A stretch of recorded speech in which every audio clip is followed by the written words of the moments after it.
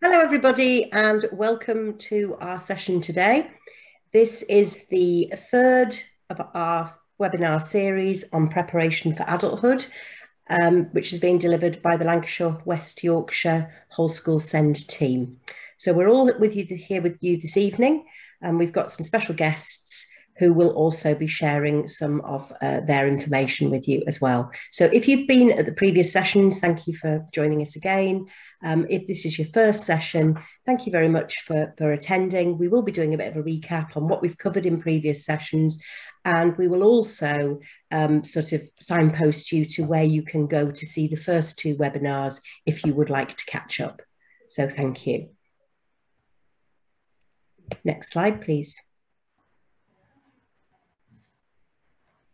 So we're hoping that Blackpool Project Search will be joining us, and we also have Jenny Pemberton, who is from Hollymount Trust today. Just to remind you of our contract aims, we do share these with you in every webinar, so I won't read them out to you, but essentially we are providing the DfE's workforce contract for SEND, and our ambition and our aim is to develop everybody and improve their practice and skills in relation to working with children and young people with special educational needs, and also to support them and their families. One of the things that we are very keen to do is to sort of improve people's understanding of preparation for adulthood, because it is something that we feel within the region is very much misunderstood. And I think Nicole captured it the other day when we were talking about this, and she said, really, preparation for adulthood is all that we do all of the time, because actually that's what education should be all about. It is about preparing young people for adulthood. So all SEND is actually about preparing young people with SEND to have better lives in the future. Next slide, please. So our presenters, as mentioned before, we are in green, the Lancashire West Yorkshire team. So myself, I'm CEO of Multi-Academy Trust, the Seaview Trust, which is a fully inclusive trust with a range of schools. I'm also the regional leader for Lancashire and West Yorkshire, and I'm a national leader of education. With me, I have Nicole Dempsey. Nicole, would you like to just introduce yourself? Hi, I'm Nicole Dempsey. I'm Deputy Regional SEND Lead for Lancashire and West Yorkshire, and in my day job I'm the SEND and Safeguarding Lead for Dixon's Academies Trust, which is mainstream schools across Bradford, Leeds, Manchester and Liverpool. And I also have Helen Howe. Hi, I'm Helen Howe. I am a serving Senko in a mainstream secondary school in Southport, and I'm also the Deputy Safeguarding Lead and a member of our team. Thank you. We've got Francesca Wakefield with us from Whole School Send. Francesca's role is to make sure things run as smoothly as possible. If you're having any kind of technical issues, then just pop a note in the chat, and Francesca, who is amazing, will be able to support you and put things right for you. And then we have also got Jenny Pemberton with us this evening. So Jenny's the clinical lead for speech and language therapy at Hollybank Trust. And just to explain what Hollybank Trust is really, it's a specialist provision working with children, adults and young people with very profound disabilities. So she's a fantastic asset for us this evening, because she's going to be able to sort of really specialise that PFA offer for you.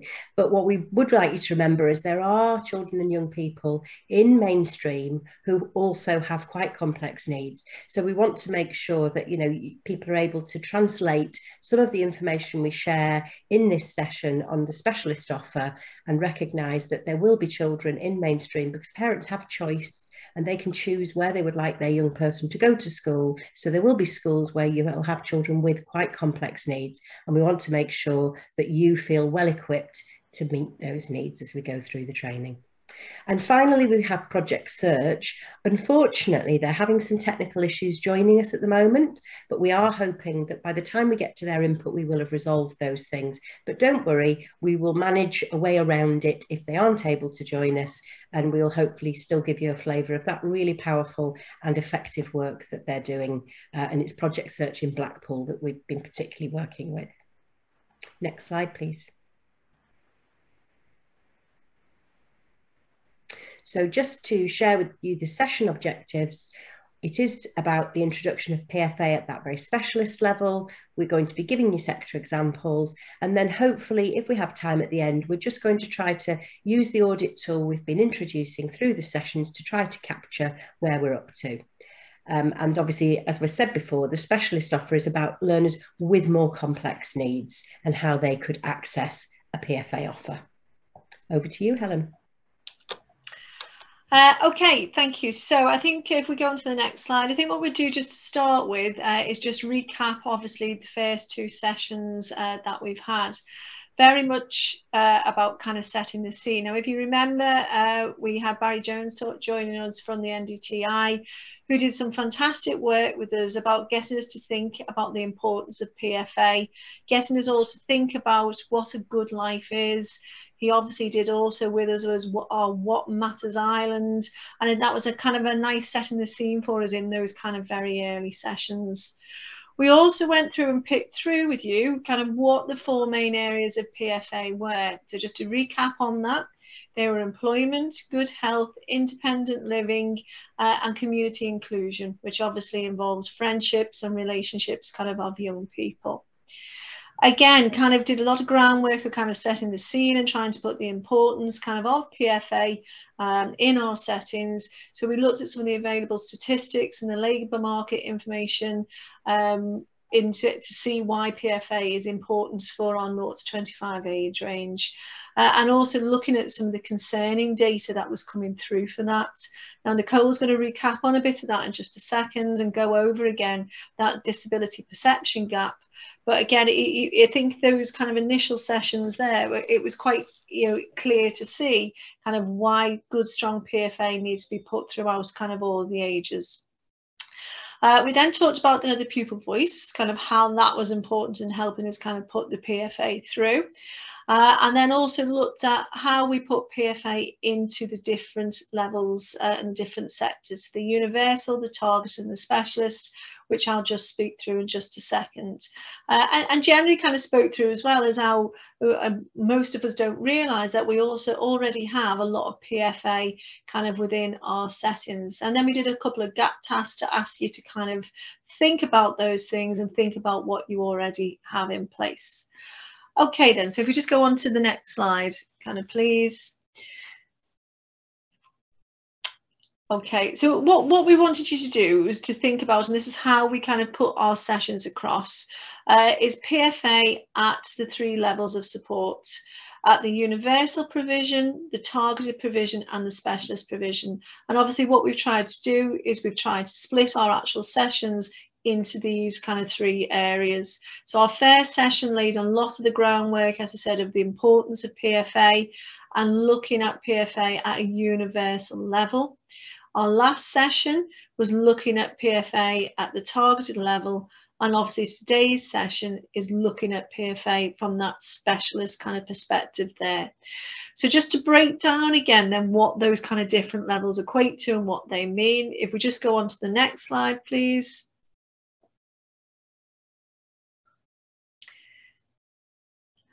So the universal provision was the whole school provision of where we kind of PFA comes into the whole school. And this is the point that we were trying to say in our first kind of session, that there's an awful lot of that would already be existing kind of that you do in your school. So getting you to kind of think about and target that. And again, as a secondary Senko, kind of we were discussing in particular kind of that, in your kind of curriculum itself, there are a lot of subjects that lend themselves to PFA.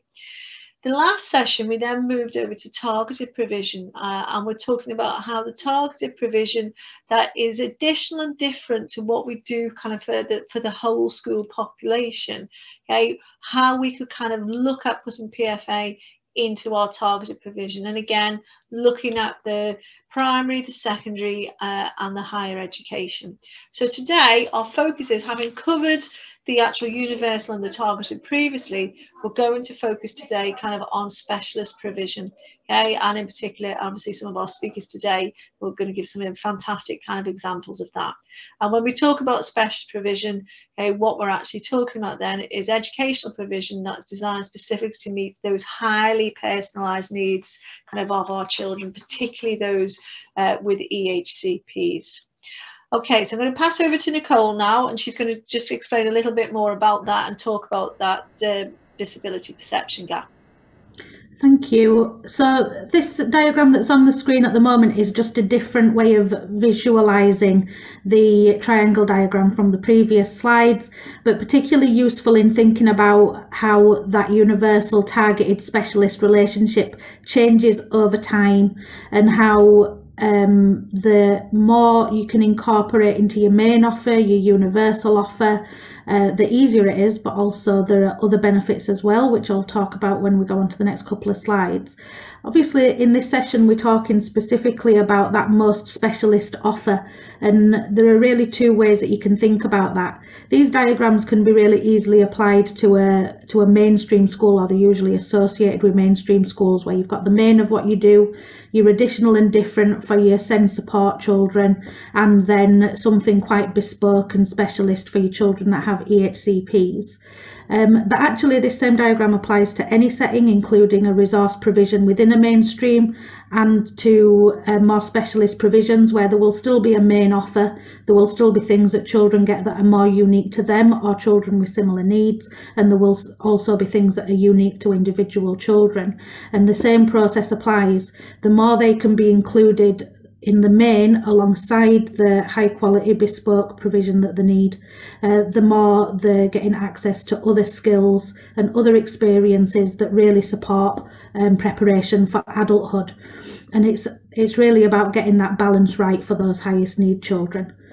Next slide, please. In the previous sessions, the very first session, we spoke in a lot more detail about the disability perception gap and different things around that. I've the links on the screen, so when you get the PowerPoint, you'll be able to go look at it yourself, or to go back to the original one if you want more, the first session, if you want more information about that. But just to recap, that being part of that main offer exposes children to experiences that they don't necessarily get through provision that separates mainstream from special, or from within a school higher need children from children that are not SEN or that are more able than them by some measures. And that means that they're not necessarily developing the skills and the confidence and the sense of self that is associated with that. And I'm not going to go into details, we don't have any of the bar charts and things that come with it, but the research that Scope did into people's perception of disability really starkly shows the impact of that, with the majority of the adult population drastically underestimating how many disabled people there are in society. Possibly, probably not solely, but possibly because when they were in school, children with disabilities and differences were not necessarily in the classes with them, so they've got a warped perception of what proportion of society that is. And it also really starkly impacts on people's attitudes towards disability, with the perception that disabled people get in the way timesing by 5 amongst people that do not know anyone with a disability.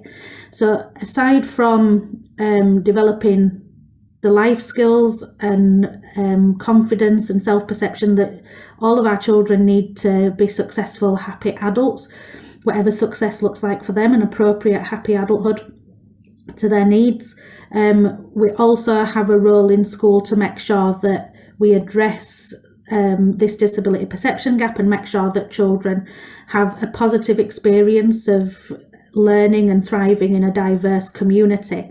And again, that applies to whether it's a mainstream or a specialist setting, but can be particularly vulnerable in mainstream settings that have an alternative provision or a resource base where there is that separation. And that might be right for the children some of the time, even most of the time, but it's about being conscious of it and making sure that we work to address that as well. Next slide. Another aspect of that, kind of intertwined, interrelated with that, is this idea of the hidden curriculum. And we have things that we directly teach the children, the curriculum and the targets from the EHCP and so on. And we also have things that we're knowingly teaching them alongside that through our behaviour policies and PFA and things similar to that. But another layer on top of that is what the children learn just from seeing our behaviour towards each other, how we talk to them, how we talk about them, how we arrange our classrooms, how we talk about the different intervention and provision that might be happening. That is also drip feeding them a message about their value, the value of other people, and how they all relate to each other. So within any setting, but alongside these things that we're doing knowingly, it's about being self-aware about how our choice of language or how we choose to organise a task is also delivering a message to the children about the value of them as an individual, their peers, diversity and difference, and making sure that we're delivering a positive message through our actions and our example. Next slide.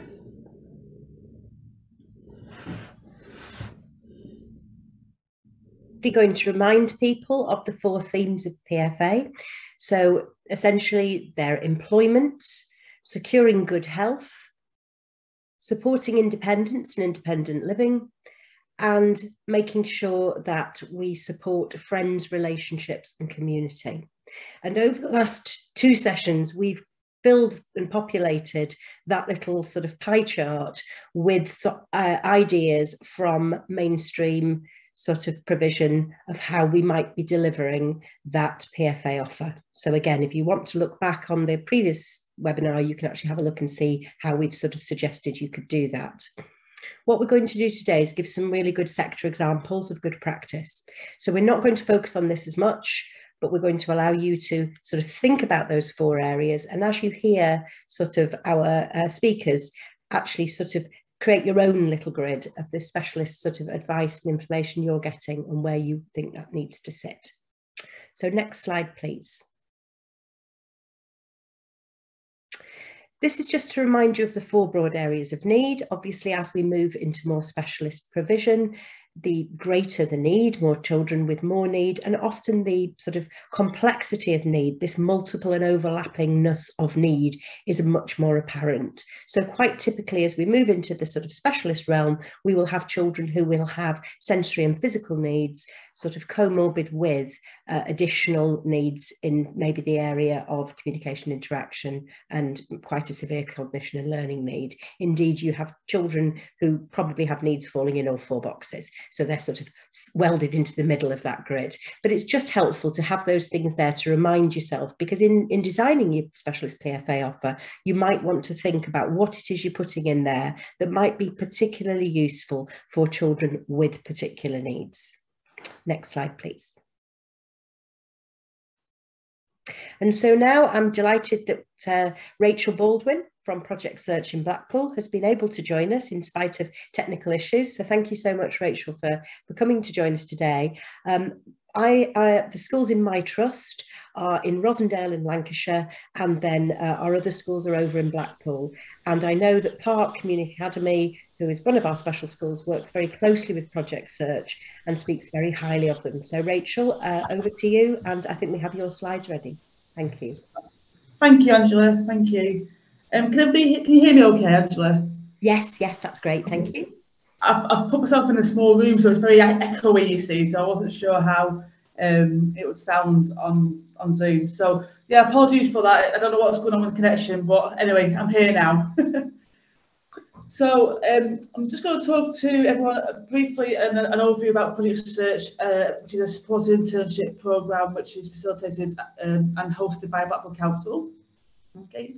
Do I do the slides or do you do the slides? We'll do the slides if you just tell us which slide you want. Thank you. All right, thank you. Yep, so our main mission and our aim is to try to secure competitive employment within Blackpool and the community with people aged 16 to 24 who have a learning difficulty and or on the autism spectrum. Next slide, please.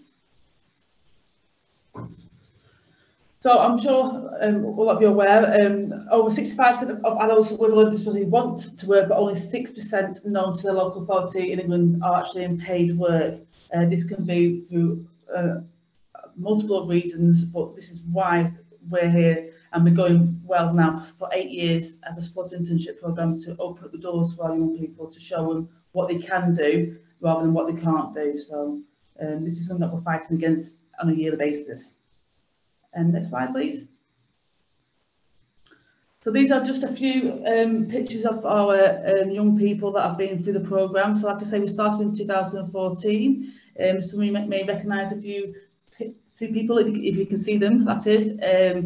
Every year is a different year. Individuals come in, and although I've been doing it for 8 years, it was a pilot that first started with Blackpool Council, and we didn't know how successful it was going to be. I'm pleased to say that more and more people are knowing about Project Search and the success, the outcomes that we do have. But sometimes I went to an event yesterday for preparing for Adulthood, and even some people on the table didn't know who we were still, which is quite shocking in some respects. But it just tells me that we need to do more about raising awareness that we are here and we are an option for people that do have a passion to try and get unemployment. Some good faces there. Next slide, thank you. So yeah, so we are a sports internship programme. So the team consists currently of myself as a job coach, another colleague who's a job coach. We've just recruited another one, so you can see how it's evolved over the years. We've got bigger, so we've got a wider team now, and we also have a tutor. We're looking for people and young people aged between 16 and 24. One of our criteria is we do have a criteria checklist, and one of our main part of that category is that they do want to work. And I know sometimes young people don't actually know what they want to do in the future. But if that's the case, we'll happily come to any school, mainstream, special schools. Westbury Lodge, as you say, we work very closely with yourselves, and we'll do talks. We like to bring interns with us as well, so that they can tell them about their journey. As you can see, I'm very passionate about what I do, but sometimes it's better to hear it from the actual person who's been through the programme, whether they've been successful getting a job or not. They've completed the course and they've graduated, so that's a massive achievement in itself. We do maximum take 12 for some reason for the last sort of 7 years, even through with the COVID and pandemic, we take 10 to 12 interns on. Any more than that, and I think we'd lose sort of the quality and the sort of person-centred approach, because it's quite an intense programme, and that's the reason why the numbers are sort of stuck around 10 to 12 interns. Okay. Job coaches, so we support them in the workplace. So I think something a bit more unique to some other programmes is because we have the job coaches, and myself being one of them. We go into the workplaces, we go into the employers, we do all the talk, and we do all that. It's a bit like a sales pitch, really. You shouldn't have to do that, but unfortunately we do to tell them sort of about what our young people can achieve and how enthusiastic and eager they are. And because we learn the role as well, a lot of employers like that. They like to be able to have a link with us and to offer like staff training as well to people in employers. For instance, for example, we've just got Sea Life on this year, and quite a younger team. I've never worked with people with learning difficulties before, and they found it quite hard. And sort of, actually, one of our guys made a worker cry because they didn't know how to speak to one of our young people, because he's very, very structured and very routine and on the autism spectrum. So when they changed his timetable, when we didn't know about it, it kind of blew up and got a bit upset about it all. But we came in and we spoke about them and our own person, and we did a bit of a Q&A with them, so it overcame those barriers. So that's one reason why we have job coaches in the workplace as well, to advocate for our young people. Next slide, please. So, like I said, so as I mentioned, we do learn the role first. We do a very sort of robust, systematic instruction for our young person to be able to learn the job description. So my role is to gather all the information and then break down and adapt to suit the needs of that young person. Before they go into the workplace, we do a very fun team building induction in September. So we get to know our young person. It's very important that they get to know us. We get to know them, because I can't help or coach somebody without knowing like their triggers and what they like, what they don't like. You know, it's a very sort of intense sort of relationship we have with a young person, especially when we're working with them Monday to Friday. They're going out meeting new people, social skills, you know, all that taking place. And as you know, everyone's different. So some might like to be working in a small team, big team. All these questions get asked at the start, so we can identify where they feel most comfortable at and where they feel like they'd like to excel in skills for employability. Next slide, please. So a typical day, every day is a different day, as I'm sure we all know working in this sector with young people. So normally we're based here at Bickerstaff House, which is next door to Sainsbury's in the centre of town. We start at 9, class starts at 9 o'clock. We're very, very hot on the timekeeping and commitment from a young person.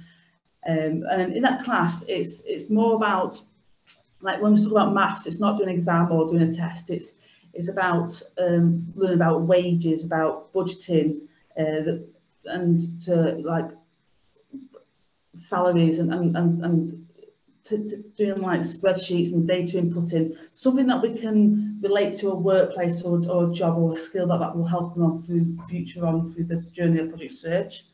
We do then support or coach travelling to the workplace. Now, we've had quite a few interns that come to us that are not independent travellers. We will support that throughout the summer. So we're in the midst now of our recruiting for our Year 9 cohort. So we identify who does require some assistance with travelling.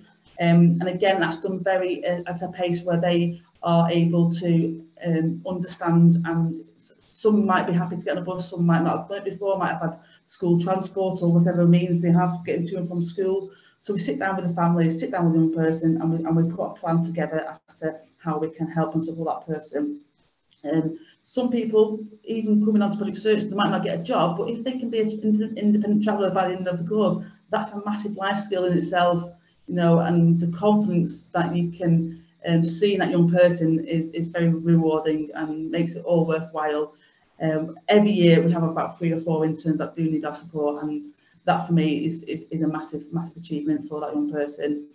So they go to the workplace. We then have a buddy or a manager, 1 or 2 buddies in case that person on annual leave or is on a different job or whatever. So we place them up with someone who's we know are supportive and are sort of like the creme de la creme, that one of the best workers, if so to speak, just so when they're working alongside them, they're getting the right sort of coaching, the right sort of mentoring.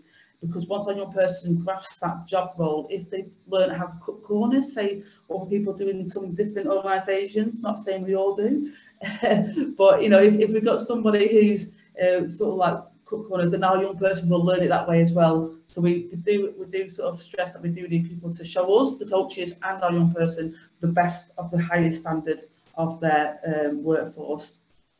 So they're embedded in immersion to the workplace until 3 o'clock, and then they come back to us to Bickerstaff House to feedback about how their day's been. We've had it many times where people come back to us and they've had a good day and do like a daily feedback chart, and they go home happy. If they didn't do that, we know in 1 year we actually had them going straight home, and it didn't work because they were going home and they had issues in the workplace, and parents, carers didn't know what or who to talk to about it as such. So the structure like that day does work, and it's actually proven to work for us to be at the start and at the end, and it works for the employers. So thank you. Next slide, please, Angela. So this is a sort of like overview of how project search runs. So rotation 1 will start in September. So that isn't the first time we meet the young person. We're meeting throughout the summer. So we've already met some potential candidates for September start dates. And over the summer we'll do home visits, albeit we're allowed in the home, COVID restrictions and things. Or we'll meet in the park. We get to know the young person throughout the summer, so that when they come to September, it's not as alarming or as, you know, as startling as it can be when you start something new.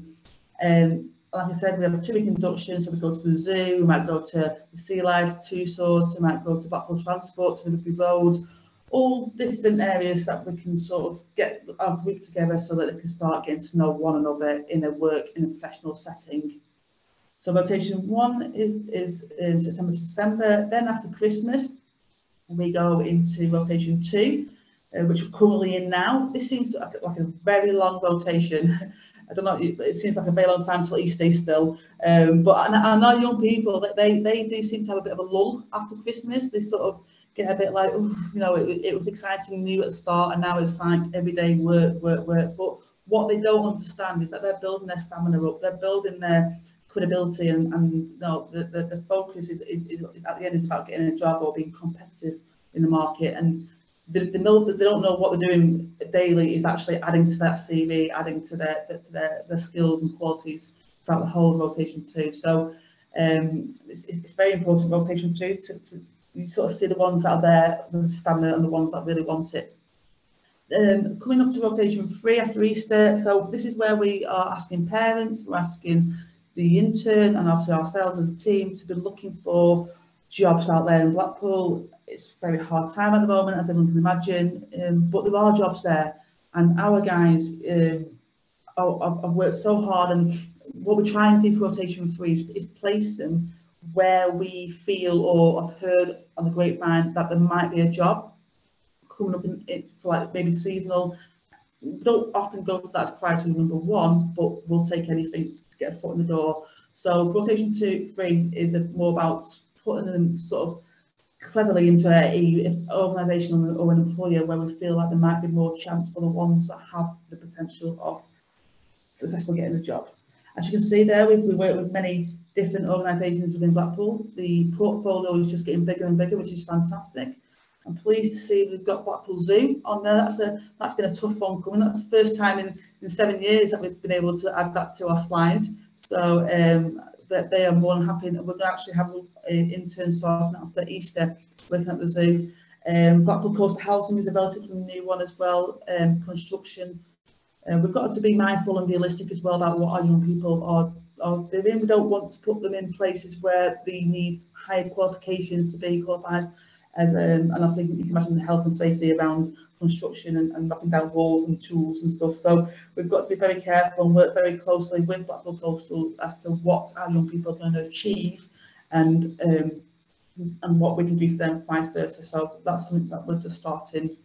And Merlin Entertainment and Sea Life and Massachusetts has been a relatively new placement for us, but all gone very well, I'm pleased to say. We've just had talks with Bintros, the bar which used to be the Pizza Express place, and so we'll hopefully be working with them soon, and also the Best Western, the Great Western, the Colton Hotel on the corner. So we are getting more and more employers on board, which is fantastic to say the climate that we're in at the moment as well. So next slide, please. So these are some of our young people.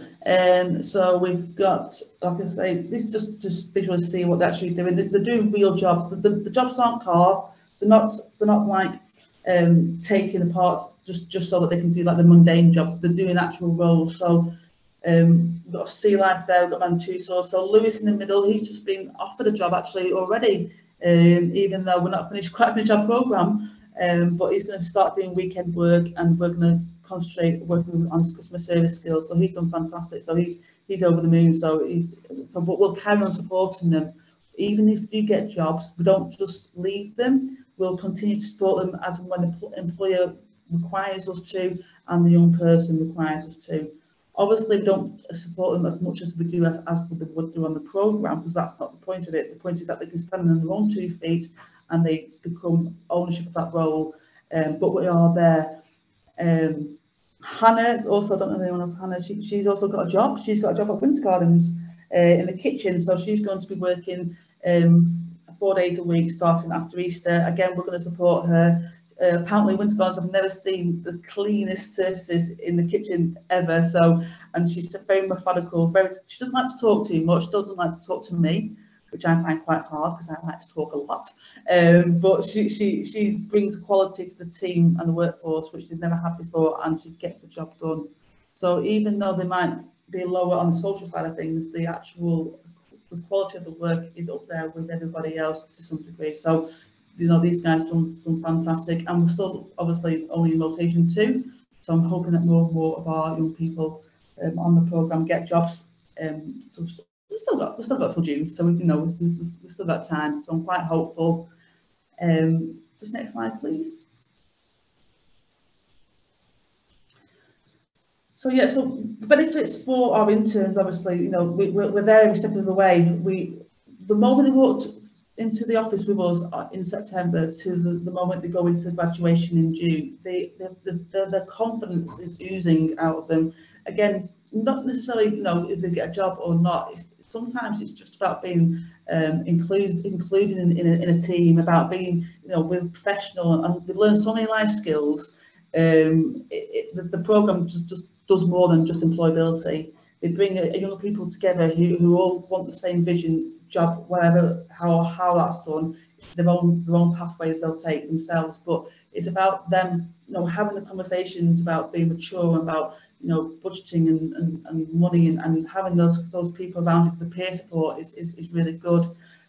The co-production that we have, they have every part of the way that they complete a My Journey presentation, so they're putting their twist on their journey, and they have a say as to where they want to go. They have a say of how they want to present their presentation, so their voice is being heard again every step of the way, which is building up their resilience and the confidence. So we get a lot of feedback from the parents as well about how the young person has changed, even at home, about the conversations they're having about society and things like that. So it is a very unique programme, Project Searches, and I can talk about it to the cows come home sort of thing. So if I put you over to the next slide, please.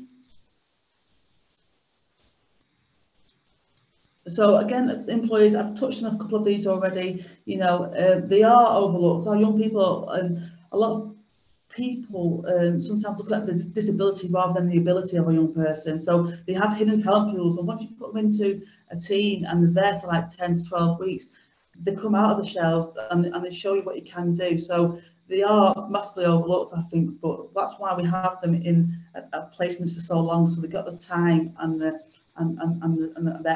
pace to be able to show people what they can do. They're like a walking CV, we like to see, because CVs can only tell you a snippet of what a person is, but when we do our rotations, to see the whole person, which is fantastic.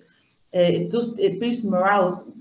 Very, very rarely we get a young person in a workplace where the whinging or the moaning about life. They just get on with it, and they're quite bubbly young people because they enjoy being there. We're not twisting their arms. We're not saying you have to be there. They're demonstrating of who they are, and it oozes out them, and it does change a lot of work placements and stuff. I know that we had Jake in the first year. He was very much about buses, loved buses, knew the timetable better than Blackpool Transport knew the timetable, and he was helping young people, like old people, get to the bus stops because he knew where to go. That wasn't asked of him; he just did that. So it gives a new diversity to a workforce. Just give a moment, if everyone can read the few slides on that. Okay, next one, please. So some success stories. So top right, we've got Ben, who was 16 when he came to us from Park Academy. He's still currently there today, working 25 hours a week. If you see him now, he's like, and I don't mean to be different, but he's like a man. He's a man. He's 16 when he came to us, and he's just so big now, like a big adult, I would call him. But he loves his job, and he's been there from 2014, and he loves it. And his parents never thought he would get a job in the council, and so they're thrilled. We have Liam, who works at the Medivest, which is a sister company to NHS, and he's been given awards for his customer service, going above and beyond.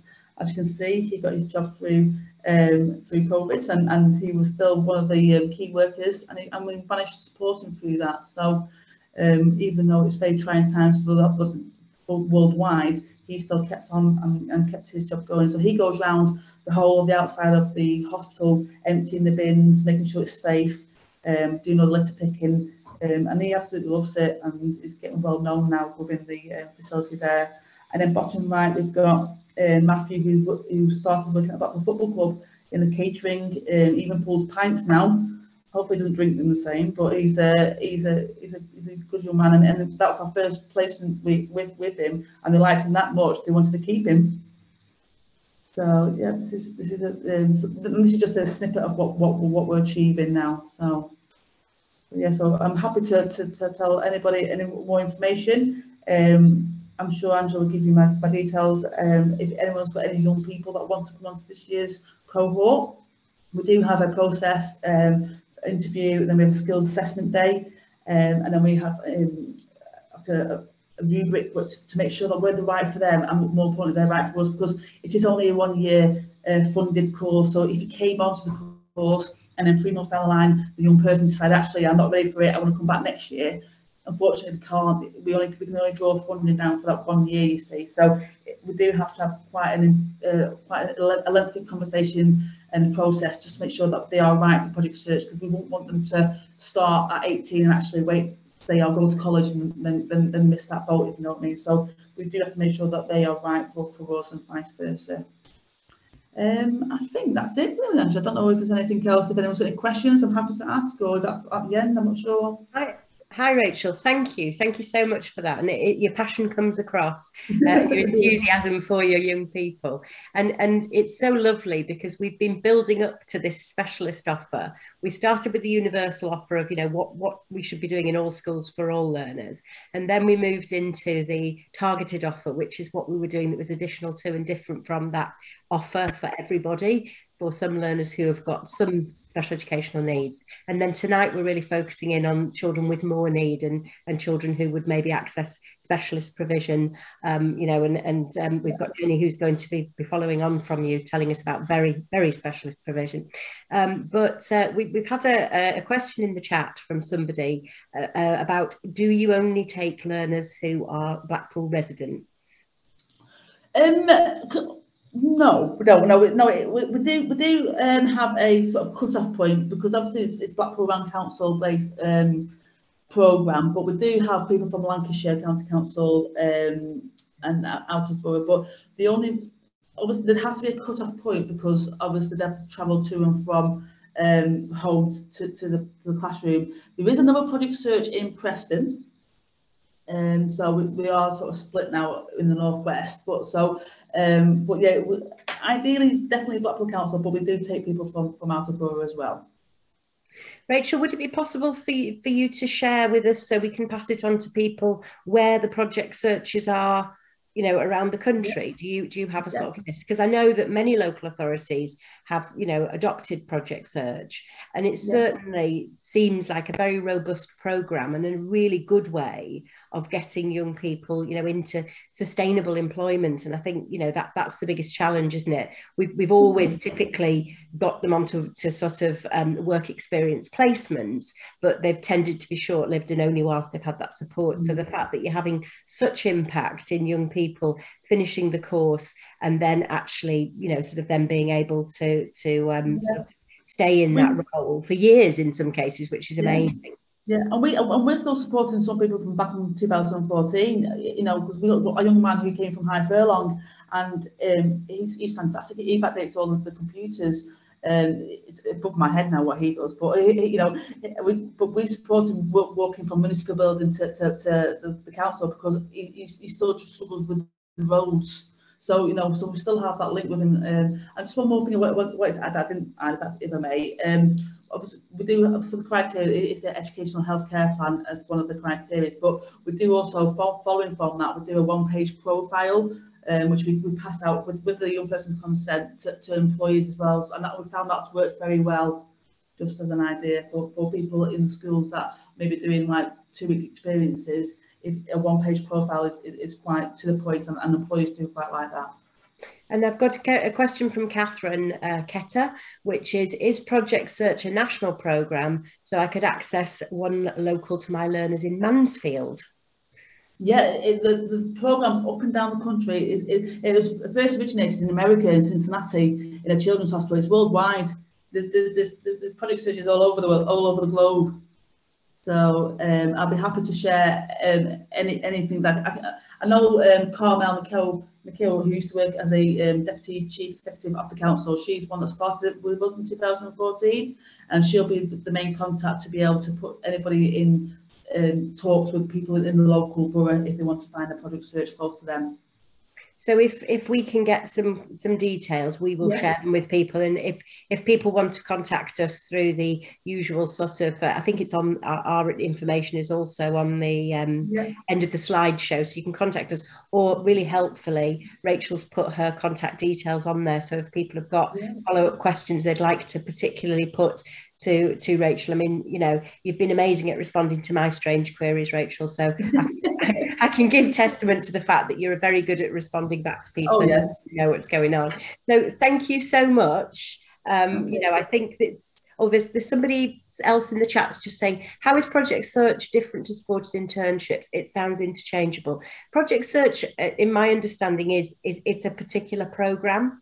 Is that right, Rachel? So it's a way of doing that. I mean, they are supported internships, and yes, you could set these up in a different way. What we wanted to illustrate to you was one way you can do that is Project Search, and it's not absolutely off the shelf, but it is a tried and tested methodology that is being used, as Rachel says, internationally. So yes, you know, it is effectively a well-supported internship. So yeah, if that helps Ian.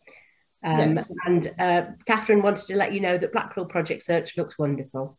So there you are. Unfortunately, she's in Mansfield, so she can't send anybody to you. But you know, she is letting us know that, you know, she's very impressed with what you've shared. So thank you ever so much. And thank you for having me. Thank you. I'm going to hand over to Helen now to introduce Jenny for us. Okay, hi. So, you know, after that really interesting section there, I'm sure you're all going to find this section here kind of really interesting also.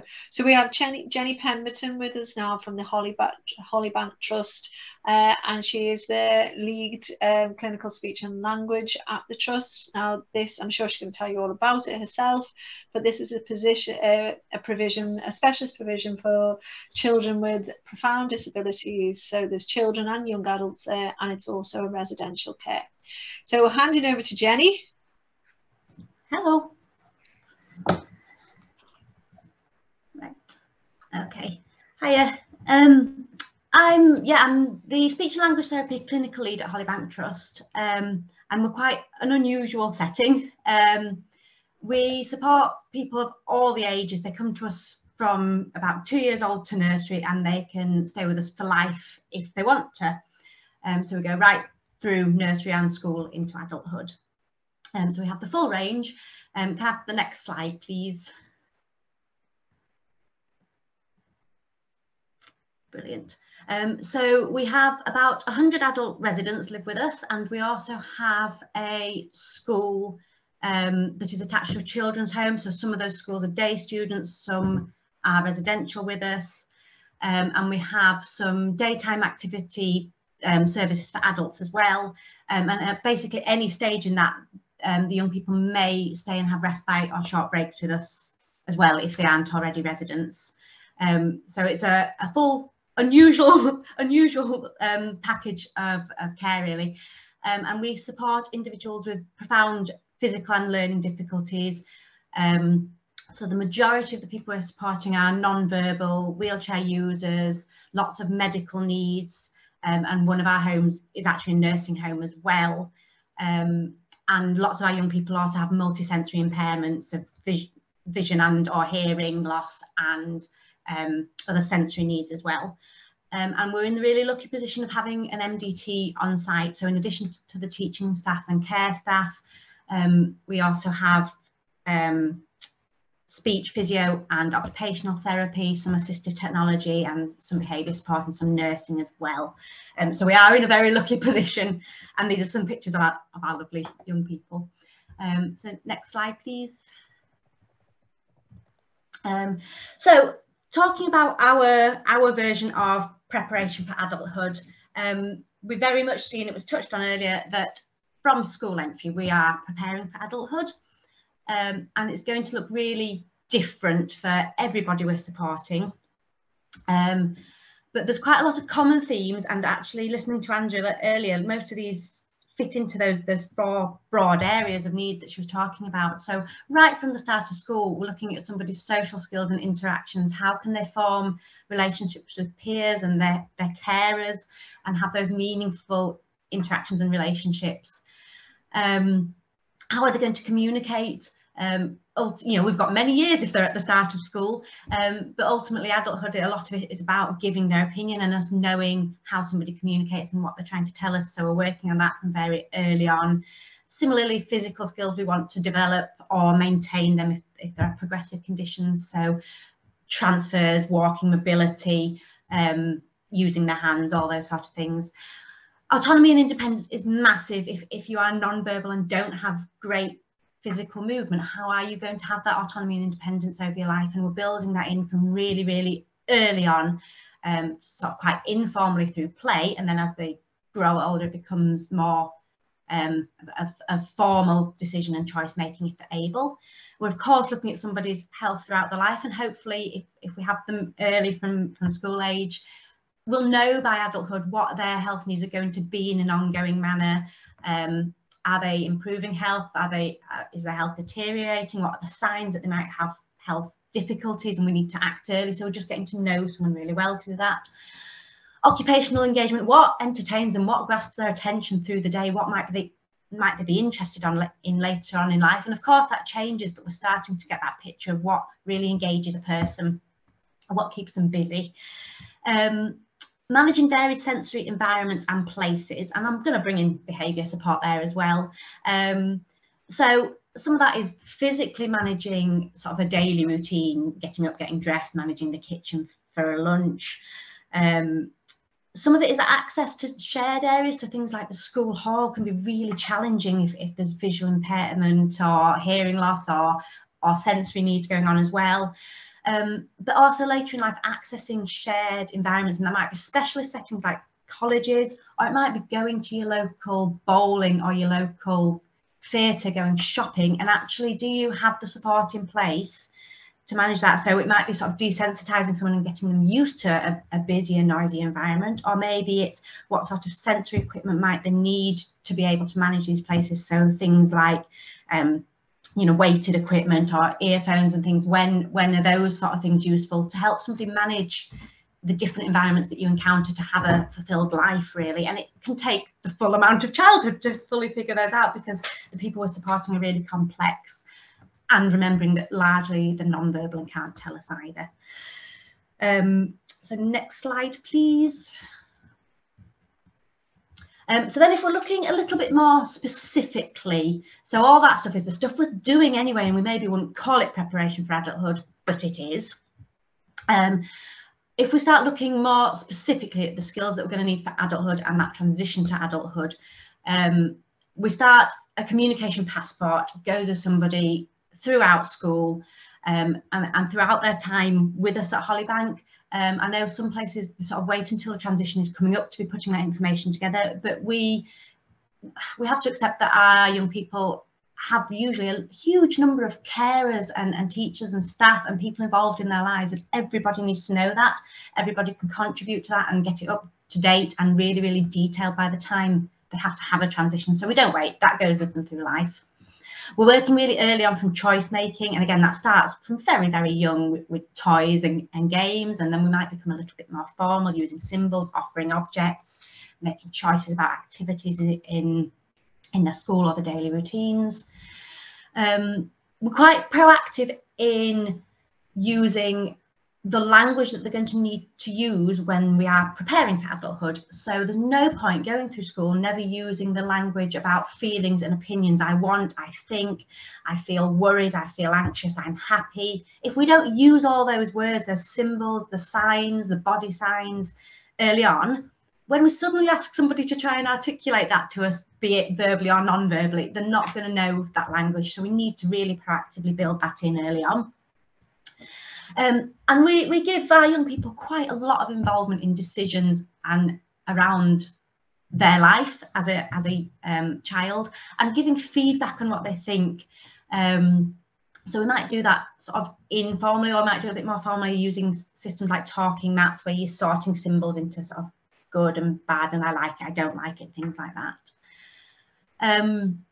We then start thinking, possibly as they're getting older, if they're a day student with us, bringing in some respite as they're getting older, to start to understand what their overnight needs might be, to get them a bit used to not always being at home with mum and dad, maybe, because some children can get to 16 or more and they've never spent a night away from mum and dad, so it can then be really difficult for them to adjust to that.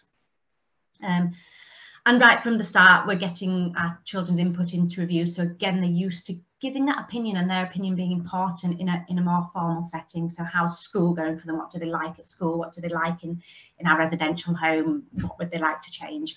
So we're quite proactively building those things in from early on. Next slide. And then when we get to post 16, we're becoming a little bit more formal. So we actually proactively start to think about, what is this transition going to look like? So it sounds quite early if we're looking at a school leaver at 18. If somebody's leaving school at 18 or 19, they get an extra year. It sounds a long time, but actually 3 years goes by really quickly. So we begin an extra review when they get to 16, an extra review every year, where we're specifically discussing what their placement is going to look like as an adult. Are they interested? So we aren't a college for post 18, 19. We don't provide the education. So if it looks like they are going to access further education and their EHCP is going to continue, we need to be starting looking at those colleges and what they're interested in. Do they want to access our day centre if they stay with us and live with us as an adult? Do they want to access our daytime support in that way? Or is there another local day centre that they're interested in going to as well? Are they going to go into a care setting, be that ours, that is full-time, fully supported care setting, or do they just need some part-time or some supported living? So start to think really early on about what they're going to do. And it's not necessarily work opportunities, is not necessarily further education, but it's still preparing for adulthood. We have had some of our older adults now have had some work opportunities. We've had some in-house because we've got, like I said, the full MDT. We've also got full staff of admin, HR, finance, cleaning. So we've catering. So we've had some people having some work experiences in-house like that. And we've actually had some people externally.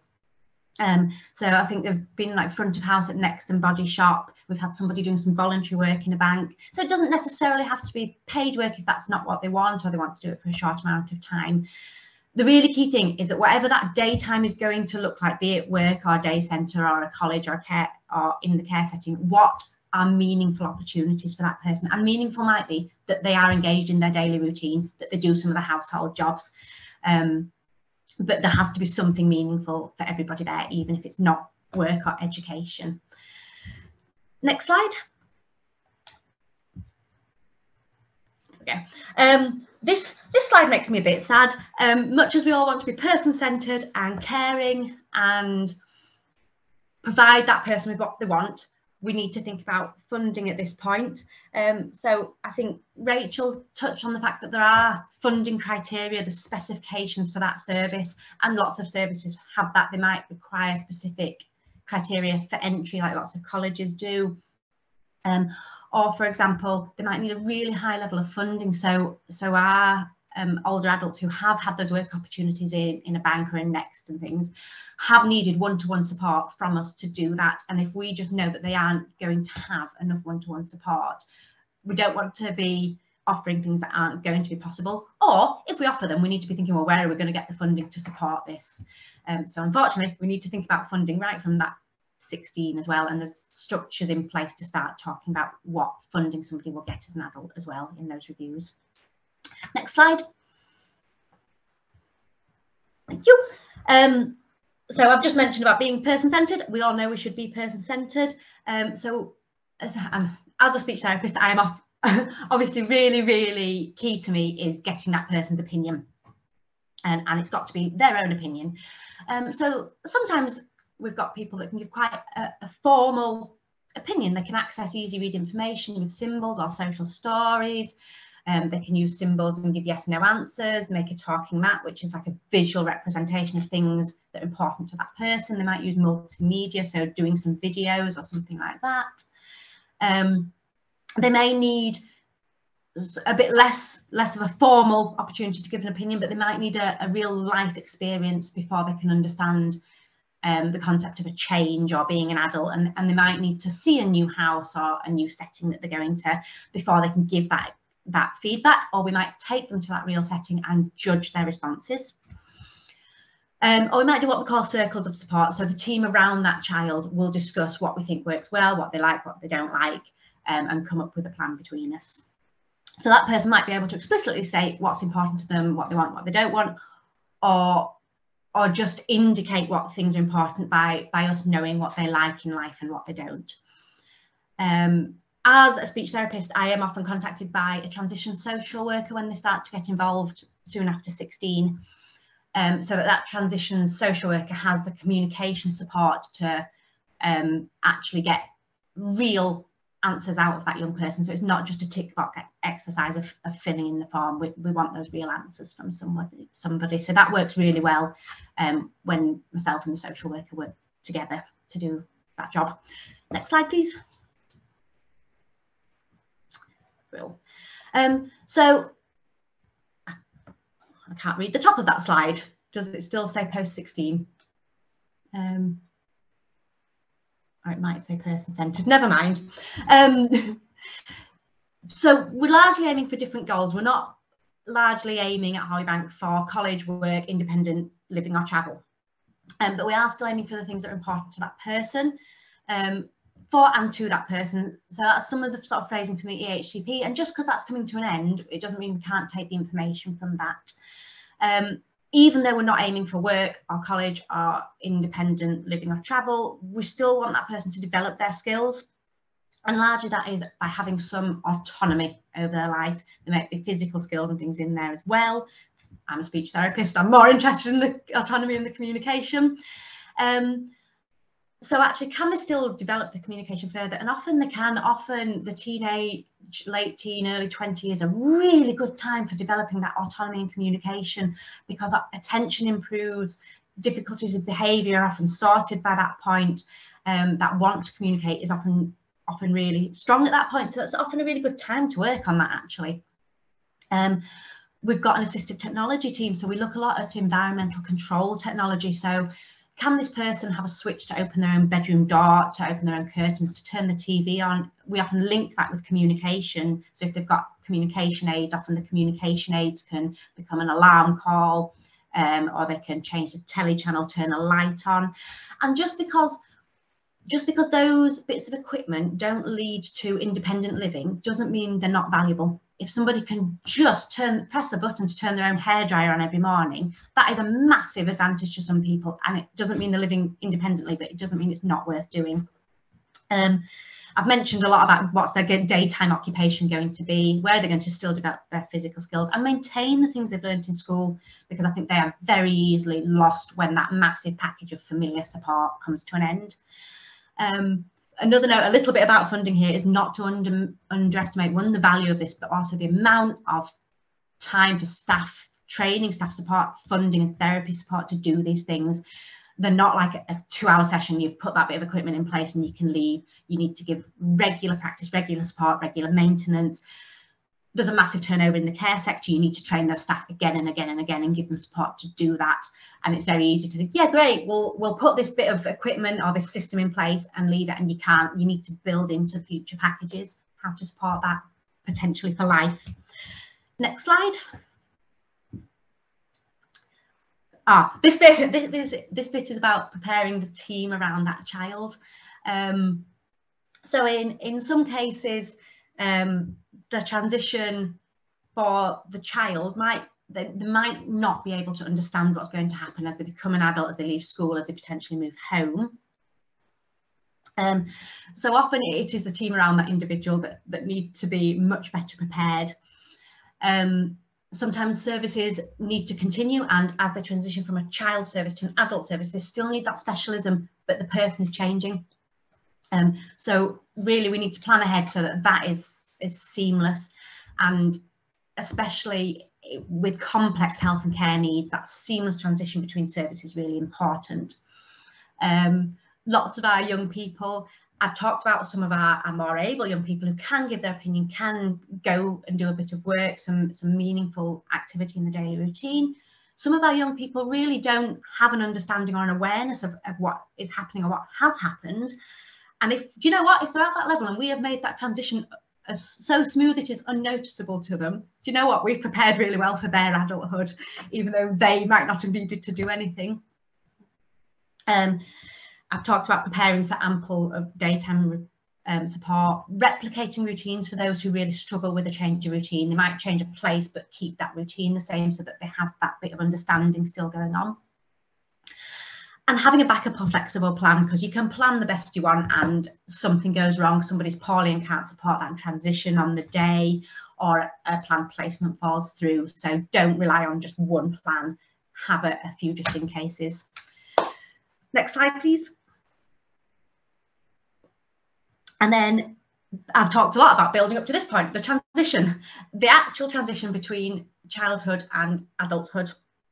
And generally, I think the general consensus is we assume and we aim for slow and steady is the best option. Gradual visits, building up time, building up maybe a dinner time, an overnight stay. But hopefully we've got to know our young people really, really well. And sometimes you start that and it becomes apparent that that is not the best way for them because they're confused, they don't know where they're going when, it's backwards and forwards. And you know what, we just go for it, and we know that this week might be a really difficult week, but we'll get through that and they'll settle much more quickly. So it's about being flexible and individual and knowing your young person. We try, and again, because we have that school and residential on site, we're really lucky, we really try not to, at the end of the 19th academic year, school ends and they move home all at once. Coming back to communication, a lot of our young people don't have great understanding of what we've told them is going to happen, and they are non-verbal and don't have great communication. So if something's going wrong, they really need somebody familiar to either pick up on that through their non-verbal cues or to be able to communicate with them about it. And if suddenly everybody in every setting has changed, they lose that. So we try and move to their long-term adult setting at the end of 18 when the funding changes. And then when they've still got that year with familiar people in school, and then school finishes and they are already in a familiar adult setting. So if we can do it that way around, it's best. Sometimes it goes the other way. And it means that we can spot problems much, much more quickly, and that young person is much more settled. We constantly review it. We have those extra meetings every 6 months from 16 and talk about how it's going. And we change the plan if we need to change the plan, because we need to be person-centred and not just crack on if something's not going very well. I've mentioned that some of that support you're putting in place might need to be forever. Adulthood's a really long time. But also accepting that, you know what, people change, they change what they wanted and what worked well for them potentially at 18 or 19. So they might want some variety later. Or do you know what, it's fine if they don't. If they're fine, variety doesn't have to be the spice of life. They might stay as they are for their adult life and be fine and happy and engaged as long as they are. We don't necessarily need to have a change. So I think that was everything. Thank you very much. I'm happy to answer any questions if I need to. Thank you so much for that, Jenny. And I think that really contextualised what we've been talking about, and, you know, really built on some of the things we've said in the earlier sessions. and you know, those universal truths really, that actually it is about people having good lives, and you know, sort of whatever your starting point, you still want to have the best life possible. So that was really powerful in what you've said, and I just love the point that you made, that you know, whilst we might not be able to make everyone independent, everybody can have some degree of independence, and that's really important, isn't it? And if we can focus on that, it's a really good thing. So I've got a question from Zoe.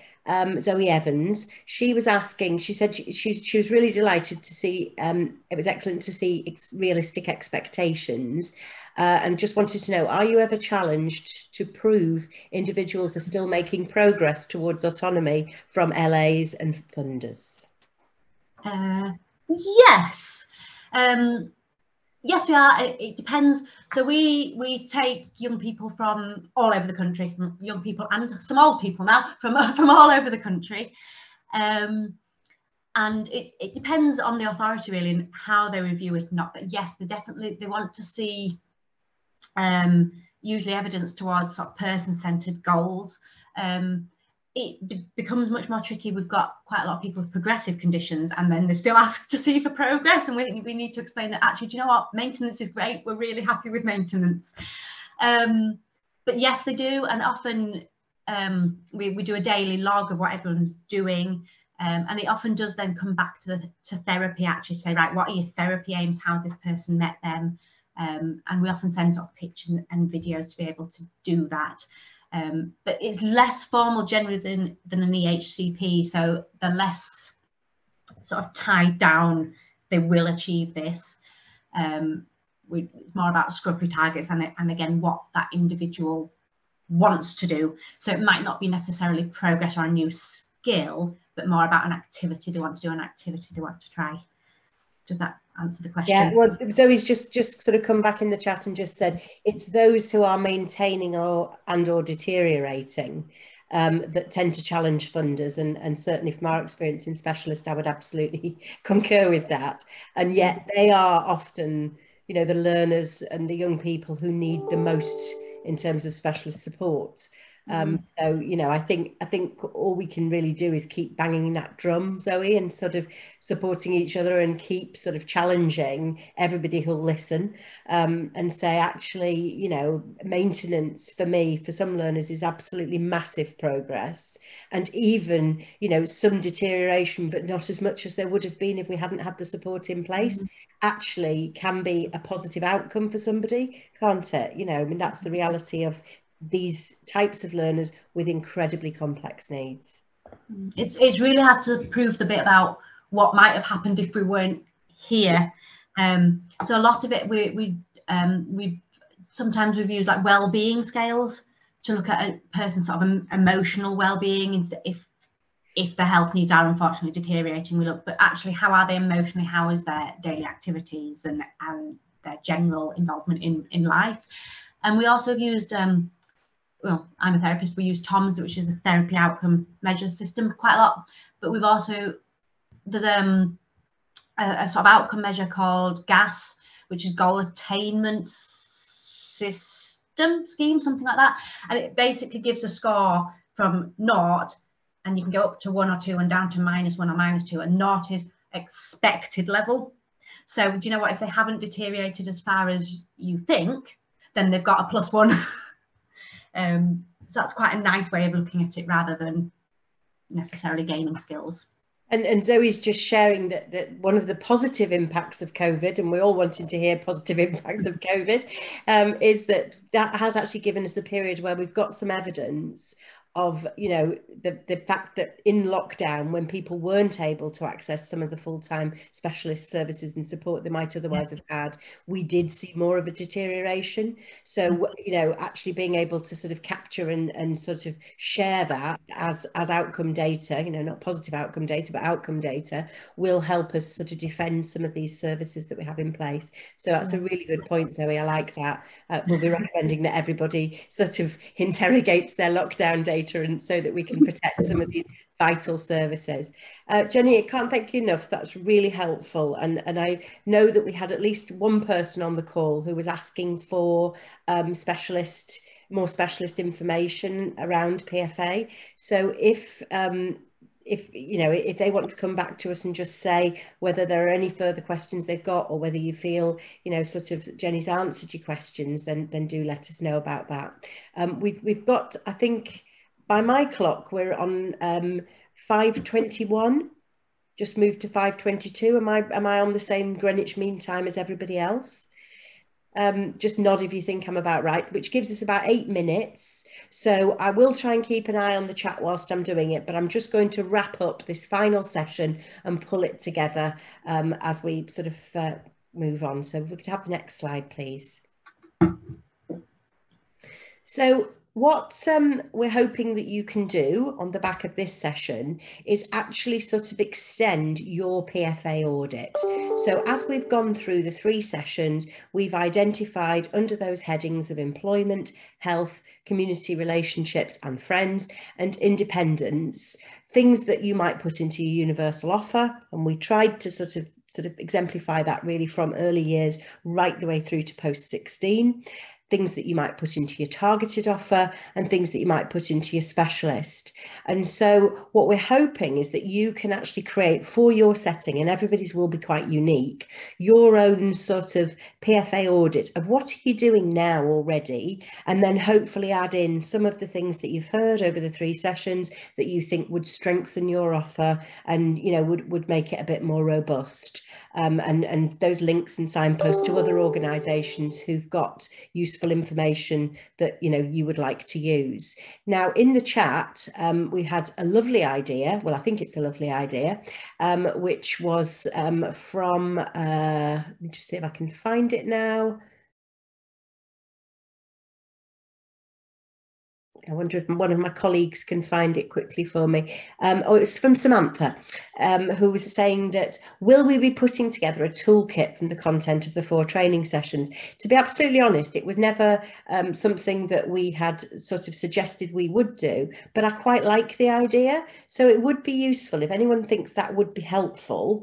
If you want to pop something in the chat to say, yes, a toolkit would be useful, that would give us a sense of whether or not that's a piece of sort of work we could do, because we still have networking time as a region. So whilst we've, I think, used up all of our CPD time, this was our final session for this year tonight, we could still sort of pull together a document that would hopefully support you and meet your needs. So if you think a toolkit, I can see now the chat is saying a toolkit would be really useful.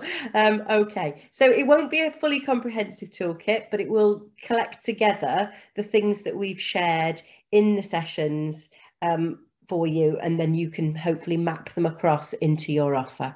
Okay. And we will commission Jenny to do a little bit of work for us around that specialist offer, because there was some great stuff in there that was really, really good. Really appreciate your support with that. Okay, so I'm now on 5:25, which leaves us with 5 minutes. Has anybody got any questions they would like to put to us? I think we've got just another slide. Oh, sorry. I think there was just at the end of the slides, there were a couple of resources, including a document that in my travels I located here, which is the Send Gatsby Benchmark Toolkit.